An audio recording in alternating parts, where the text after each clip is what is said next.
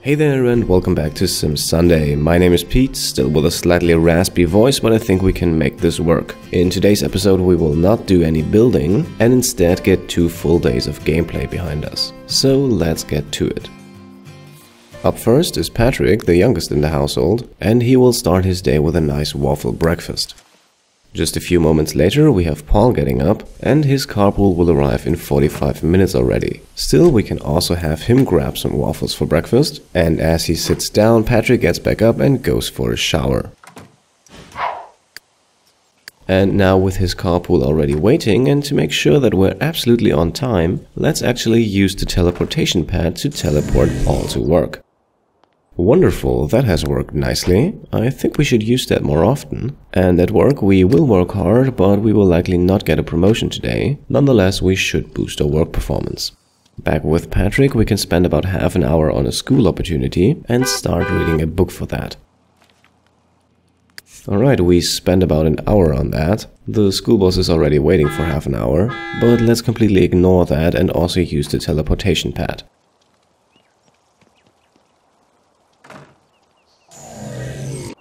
Lovely, and Patrick will stick to normal effort. With everyone out of the house, Ayesha gets up, and Pete does as well. Ayesha will grab breakfast, and Pete will grab the mail. With Pete, we can now start to work on an opportunity, and that is to work out 3 times, 30 minutes each in 3 different ways, and we'll start with the TV. Alright, Ayesha has finished her breakfast, she will now clean up, and then use her day off to collect. With Pete we can then also stop working out with the TV and go for a nice jog. And 30 minutes later we can cancel that again, go over to the swimming pool, hop in and swim for a while, and then collect 300 simoleons as a reward for completing the opportunity. Speaking of simoleons, we do have a lot of those. So let's spend a few on investments and become a partner at the local business office. Alright, 18,000 simoleons less, I think we can afford that. And actually we can afford even more, as we can now buy out a property that we are already partnered with. Wonderful, that's another 35,000 simoleons spent, but we are now owners of the criminal warehouse. Pete can now return home to take a shower and we can skip ahead to the workday of Paul. Like I said earlier, he has not earned himself a promotion just yet, but we made 300 simoleons. And at school we can see Patrick, who I would like to get on honor roll for a few days this time. And his grades are already at B, so a bit more homework and a bit more effort and we should reach that. And back at home we have Pete now hopping under the shower, while Paul does some more journalism work. For some reason I could not write a story from the interview we did last time, so we now have to switch to a dirty approach. After school, Patrick will now spend a bit of time fishing, while back at home Pete has taken a shower and will now get back to his usual activity and work from home. While Paul is still busy digging through the trash, we can already sell a few things he's found. Sometimes a few very valuable items pop up. For this round though, I think that's it, so let's now send him home to a well-deserved shower. And for some reason we have someone sitting here, I think that's a friend of Patrick's. Well, he won't do any harm, so let's leave him be. Paul has finished his shower and is way too stressed out to write a story now, so let's calm his mood with a bit of painting. Okay, roughly 90 minutes later we can stop again and proceed to raise his fun bar in a much more effective way, and that is by playing computer games. Then we can switch over to Patrick, also have him stop fishing for the moment, and have him continue to read the opportunity book for school. That should definitely help him get to honor roll. Then we get the info that there is an emergency at the hospital, so let's send Ayesha over there to take care of it, and we can do so by having her chat with her co-workers to raise the social bar. I'm sure that will solve all problems. Okay, back to Paul. We only have the option to write a negative story on Holly Alto. Had we done an interview, that would be different now. However, we don't have a particular interest in her, so let's stop playing computer games now and write a nasty story on her. Alright, Ayesha has finished her emergency shift at the hospital, and she will return home now. Back at home we can quickly do a slight rearrangement, and that is to switch the bookshelf and the fireplace. That will move the fireplace closer to where Paul is working, and that provides him with an additional positive moodlet. You can see it here, plus 10 mood from the cozy fire. Alright, and now Paul has finished writing that article. It won't exactly help his relationship with Holly Alto, but then again we don't really care about that.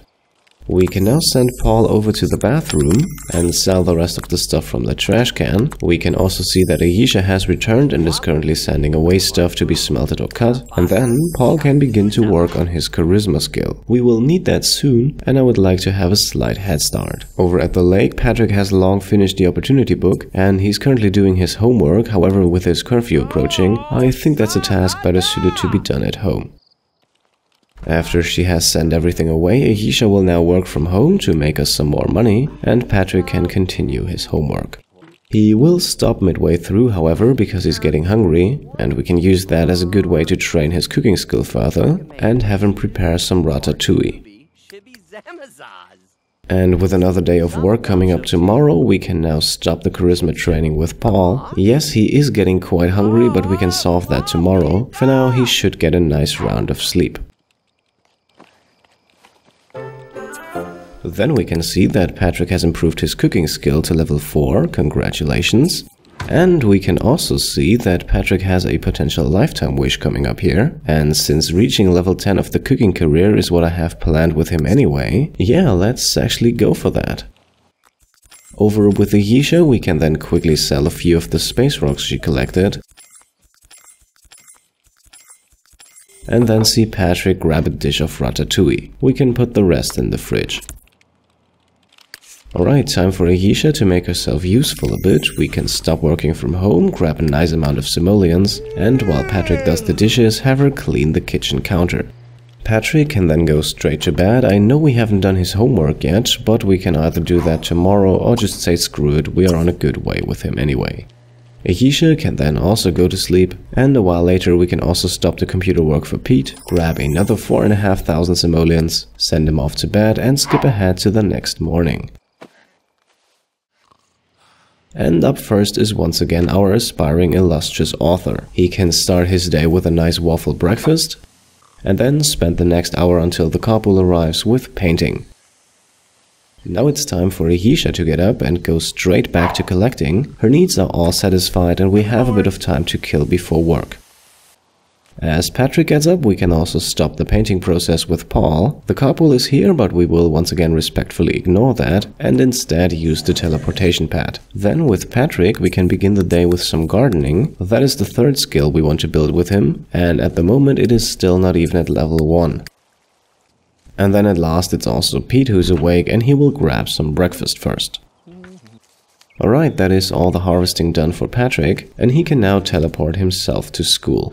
I chose not to continue his homework. We will cash in the opportunity today and that will give him a nice boost to school performance. Because his social bar is approaching somewhat critical levels, Pete can now have a quick chat with the postman. In the meantime, we can quickly hop over to Ayesha at the beach, stop her collecting adventures for the moment and send her off to work to play golf.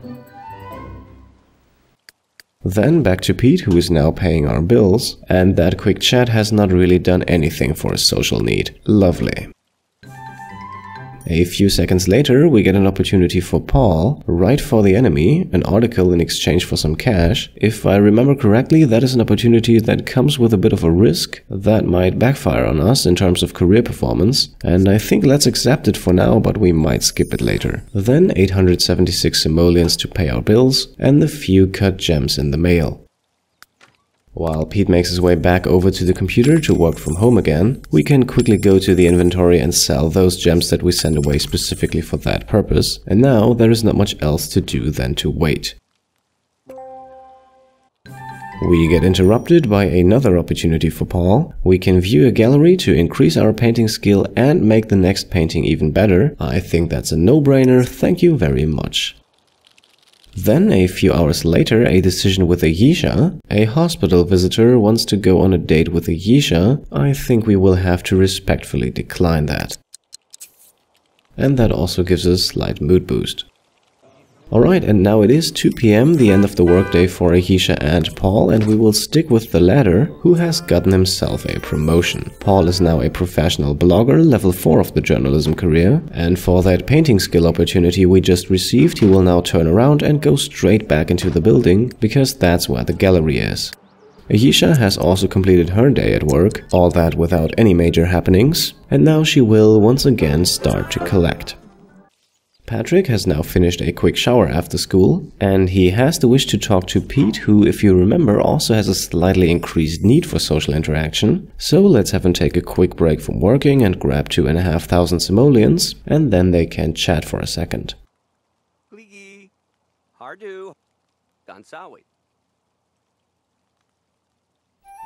Lovely, that's already it. 150 lifetime happiness points for Patrick, who can now go over to the lake and fish. For some reason Pete's social need still hasn't increased, so maybe we have to initiate something with him. For the moment though, it's not yet critical, and we can get back to working.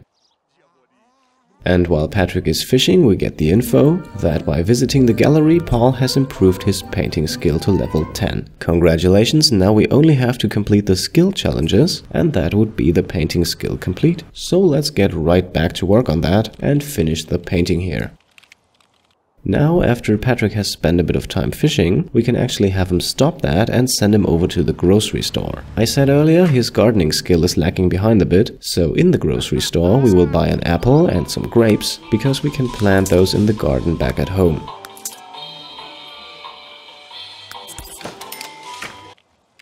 First though, Paul finishes his painting. No masterpiece and not even a brilliant one, so let's sell it and have him grab something to eat. Then we can jump over to Patrick, who has just planted an apple tree and will now plant the grapes. And now that he has done that and he is still not at level 1 of the gardening skill, let's have him do his homework, this time for real though. Now with Paul, I think there is one lifetime reward we should get now. I was saving for another one, but as he is struggling a bit in the journalism career, let's grab Multitasker and help him out a bit.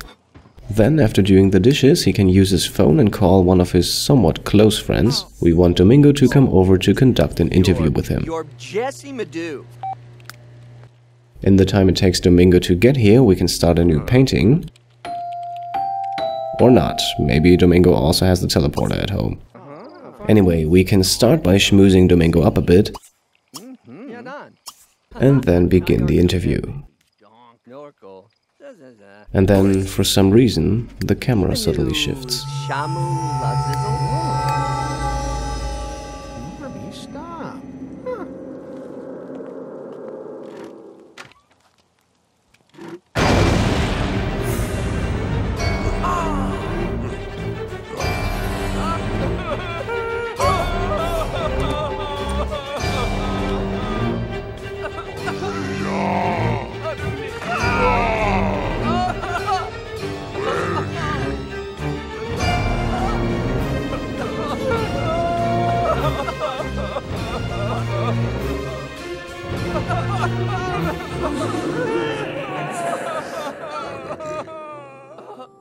Our dear founder, the man who has lived happily for 35.5 episodes, finally gets a visit from the Grim Reaper, and he will now leave us once and for all. Pete complete, it was a pleasure.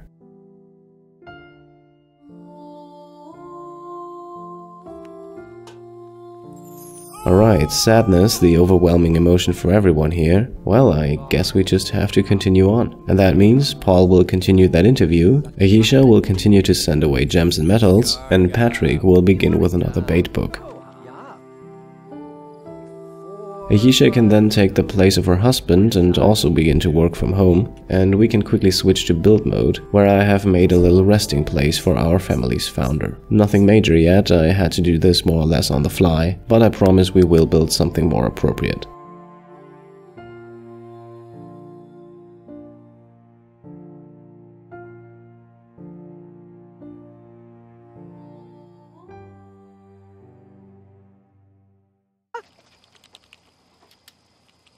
Alright, seems like the interview is complete, and that means we can now use the computer to write a positive story on Domingo.